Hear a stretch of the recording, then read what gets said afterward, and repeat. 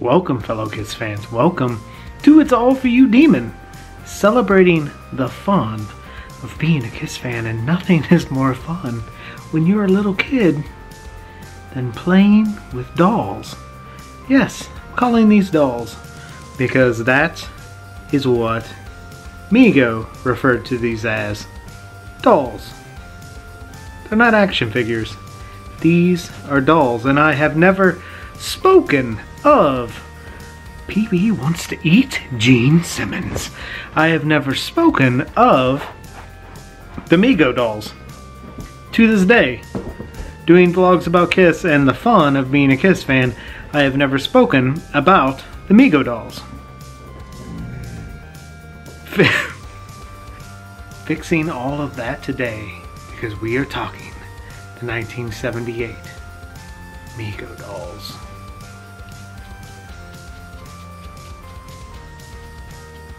Alright, going to keep this very short and sweet because there's nothing about the 1978 Mego dolls that I am going to speak about here that you don't already know. So here we go. Pee-wee, you're gonna be my backdrop. The first doll that ever came into my collection was the Paul Stanley doll. I do believe, whoa.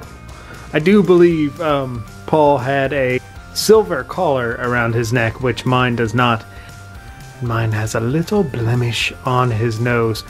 But this was my first Mego KISS figure ever, and one I still cherish very much to this day. These are pieces of merchandise that you, especially me coming into the collecting game very late, 1988, these are things you don't really think you'll ever run across. So adding a doll or a figure to my collection was a pretty big event, and Paul was my first. Next up in my collection was Gene. Gene I actually remember seeing back then, probably about 1981, 82. My friend, actually it would have been 82. That was when my friend Brett moved to our neighborhood, and in 1982 he and I scratched the makeup off of Gene's face, off of his Gene doll that he purchased at Half Price Store. And if you imagine Half Price Store 1982, these would have definitely been on clearance and just trying to get rid of stock. But this is my second doll I added to my collection. Good old Gene. The third doll I added to my collection was Peter Criss on the drums. Peter was semi hard to find. I always find it more difficult to find. It seems like you always find a lot of Gene and Paul's for sale. Peter and Ace are harder to come by. I know they're out there, but kind of harder to come by. Peter, of course, is missing his armbands, but I don't care. Nonetheless, I enjoyed adding him to my collection as well, and almost completing the set. So the third one in my collection was Peter Criss. And of course that would mean that Ace Frehley on lead guitar was my final addition to the set. Ace Frehley is actually my favorite doll of the four. I love his sparkling pants. I absolutely love it. I've always loved the Love Gun outfit anyway, and it was very cool to add this to my collection. I love his pants, man. His pants are so freaking cool. So much fun. Look at that. Those sparkling pants. Ace Frehley doll added, and all four of the 1978 Megos were in my collection. And now for the fun stuff. When I actually got all four dolls in my collection, I actually refilmed shot for shot the Mego commercial from 1978. I will put a link to that at the end of this video.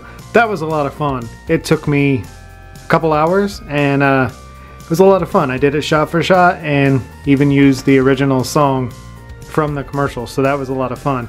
Second fact that's fun, of course, is Mego actually referred to these as dolls. There's a big debate upon, they're called action figures, they're not dolls. Dolls are what your sister had. If you played with these in 1978, you were playing with dolls. Like it or leave it. Love them or leave them. Next interesting fact, of course, is Paul's head is Daryl Frank Dragon from Captain and Tennille, the captain. Mego reused the captain's head from the Captain and Tennille figure for Paul's head. That lovely mug right there is actually the captain of Captain and Tennille. And being a complete nerd, I'm gonna have to add Captain of Captain and Tennille to my collection just for that connection. Next up, interesting fact is Mego reused Lex Luthor's head from the Super Friends line for Peter Criss's noggin. So Peter Criss is actually Lex Luthor. And again, being a complete nerd, I'm going to have to add Lex Luthor, Mego, to my collection. The fun never ends. And I remember when Gene and Paul were on Howard Stern show in like 1993, they did a piece on the dolls, and Howard Stern did a big thing about feeling the buttocks of Peter Criss and how he had a nice buttocks. And there's a funny little bit where Paul's talking to Howard Stern and he keeps feeling Peter Criss's bottom. So if you ever want to look that up, have a good laugh. Howard Stern, 1993, Gene and Paul as guest. Now, if you have ever seen any of my previous videos on the Mego 8-inch figures, you do know I am collecting these, and they have recently announced that the second wave, or I don't even know what wave it is, but soon to come in 2019 will be the Ace and Peter doll. Of course, they are called the Catman and Spaceman. Not a huge fan of that, but whatever. Peter and Ace will be joining this lineup soon. And I haven't really got a look at those Peter and Ace, Catman and Spaceman dolls. I don't know if they actually look like Eric or Tommy or Peter or Ace, but nonetheless, it's going to be fun. There's a lot of people out there who throw a lot of dirt to people who buy these. You know, they say it's junk, no one buys KISS stuff anymore, you're just feeding the mad cow, blah, blah, blah, blah, blah. But to me, I didn't get to enjoy the fun of buying these in 1978.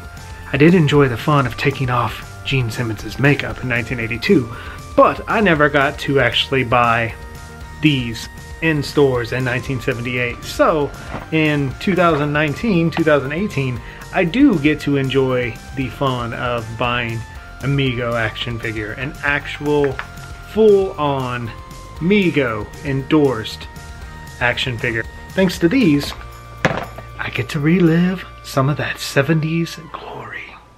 And relive some of that 70s glory, I finally got to do today because something just arrived in the mail. And that is this. An actual 1978 KISS Mego Doll in the box. Now the box is beat to hell. Again, I don't collect for value, I don't collect for resale, but I've never actually owned a 1978 Mego KISS doll in the box. The tab is open, of course, ripped off the top, but it came at a very nicely discounted price because the box was not in perfect condition, which I really don't care. I love the fact that all of the instruments are accounted for. I can't even imagine the difficulty of putting together this drum. That I think would be a nightmare, and I would want to murder my parents having them try to assist me doing that. But I absolutely love this box. This box is, man, it doesn't get any more fun than this, and I love seeing this box sit on my shelf with the Gene Simmons doll inside. Got the original price tag, $4.99. I love the side. It just has that Saturday morning, like, I don't know, cereal box, ice cream, fun, cartoon feel to it. I absolutely love the packaging of these. Now, Mego did re-release the 12-inch figures again, but now, of course, they say Demon, Spaceman, Catman, Starchild, much like they do on the 8-inch. But, again, take it or leave it. I enjoy all these figures. Ace has fallen over in a stupor. I enjoy all these figures. They are simply fun, and now I'm going to have to Ace, you're just gonna have to go back there. Now I'm gonna have to try to find the remaining 3 in the box again. It's just so much fun to see on my shelf, and you know, to experience the fun kids had in 1978 getting these toys. When I pulled this out of the box, I was smiling like a 12-year-old kid, much like 12-year-old kids smiled when they got these. So I'm happy, and I'm going to complete my collection of these when the Spaceman and the Catman come out, whatever. Hopefully they look like Peter and Ace. I don't know. That would be a more Mego enthusiast who would be able to tell you that. I'm just a KISS collector, collecting for fun, and fun arrived in the mailbox today. So there you have a super quick, fun little vlog on the Mego dolls from 1978.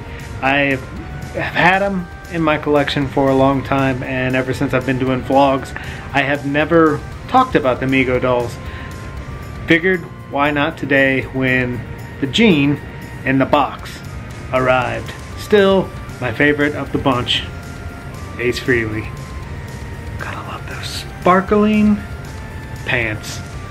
So much fun. Thank you for hanging with me today. If you are new here, hit subscribe. If you enjoy waxing nostalgia about the fun of being a KISS fan, like, share, comment below. Leave a comment below. Did you own the KISS Mego figures in 1978? And if so, how long did they last? And were you like Brett Parker and myself and decided to scrape the makeup off of Gene? I was in the 2nd grade, 1982, Mrs. Fielding's class. Brett was in the 4th grade, Mrs. McLaughlin's class, and we really gave Gene Simmons hell in his bedroom. We wanted to see what he looked like without that makeup on. Took an old butter knife right to his face. What can you say? Stupid things you do when you're little? If I could go back and smack the 2nd grade me, I would. Thank you for hanging with me. Take care, be safe, be good to your babies. I will talk to you soon. And we'll have an unboxing when the Catman and Spaceman 8-inch Megos roll out. Take care, my friends. See, look at those two. They get along. And maybe shame on me, but I've never ever noticed, and this is probably because I've never had a KISS Mego Doll box in my house before, but I've never noticed that in this photo, Paul took off one of his armbands. I've honestly, to this day, never ever noticed that. File this under things I never knew.